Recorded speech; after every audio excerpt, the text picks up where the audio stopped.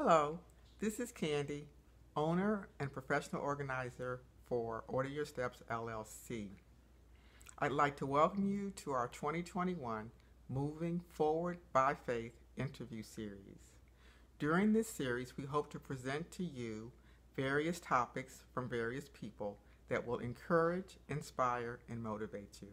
It has always been my goal to not only organize people's stuff, but to hopefully help them find a little bit more order in their lives. The series will begin with interviews with three amazing young women who will share with us just a tidbit of their life's journey thus far.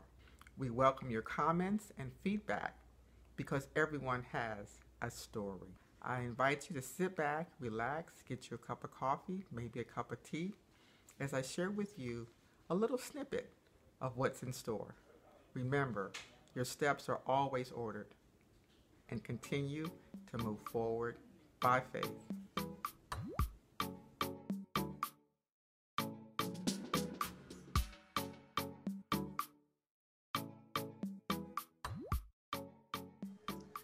All right, so my name is Maisha Spade, as my mother mentioned already, and I am currently the resident librarian at Towson University. So with that position, I get to do a little bit of everything in the world of librarianship. As far as what I hope to do, who knows at this point, but my contract is a 3-year term. So we're approaching the end of year 2. Okay. All right. Fantastic. So in 2012, when you graduated, when did you graduate college? 2014. Okay. So in 2014, you graduated magna cum laude from Winston-Salem State University. So tell us, what were your thoughts on your graduation day? Oh my gosh, I cry graduation day. I'm so serious. So college was tough because I think I was away from home, and I was on the honors program. So it was very educationally rigorous. I think that's the word I'm looking for. So by the time I got to graduation and I had the diploma in hand, I was like, tears, tears, tears, tears, tears. And then one of my friends was next to me and we had a little hug session because I was like, it was such a relief to be done.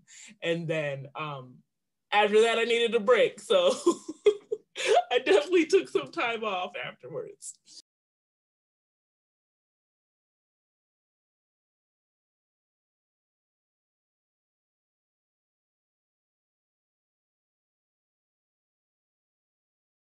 Elena is the owner and graphic designer for Ink Designs, and she started her business at 23.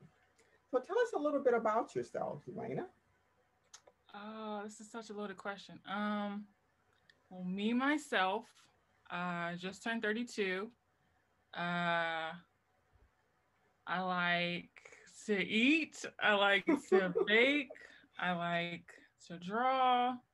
I'm a graphic designer and an artist.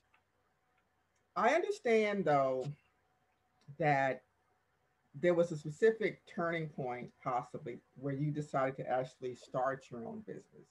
Was that something that you always knew that you were going to do, or what really transpired that kind of said, okay, it's time? I can't say that I always knew I was going to start my own business. I just knew I was going to be an artist of some kind, whether it be graphic design or, well, I remember distinctly in middle school, we had a kind of a hippy dippy teacher, if you wanted to call it that. And so she had us kind of close our eyes and kind of imagine what we'd want to, what would we be in 10 years. And I imagined myself as an artist. And so I kind of always knew, as you said, always knew that I wanted to be an artist. And so it kind of switched to graphic design because I loved magazines. I loved looking at the pretty pictures and like how the layout of the magazine was. So I was like, oh, okay, graphic design is it. But then I switched to advertising for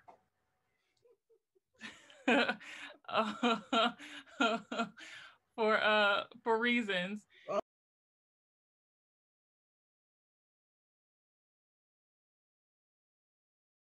So your topic for today is 30 something is or was not what I expected. So that is true.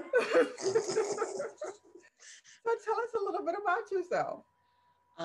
My name is Amber Brown. I currently am an IT system engineer at District Photo in Beltsville, Maryland.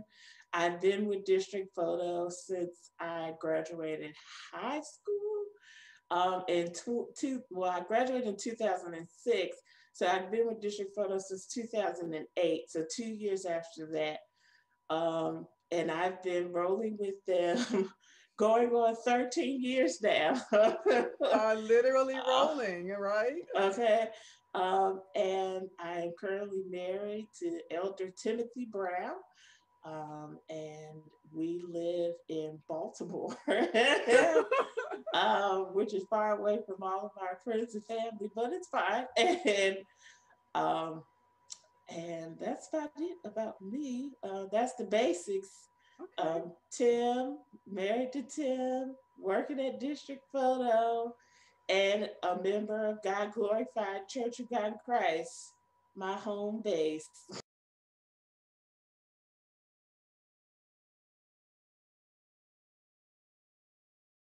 In your bio, which I hope my audience at some point will take the time to learn a little bit more about you, and I'm looking it up so that I won't say it wrong.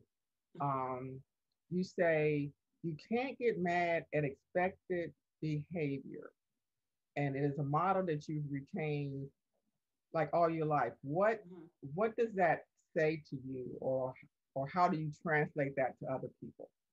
You know, Tim, he's so funny because he actually admires that statement about me.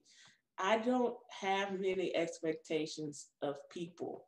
And because of that, they don't like I tell my cousin this one time. I said, I don't have a high expectation for folks. All I expect for people to do is grow.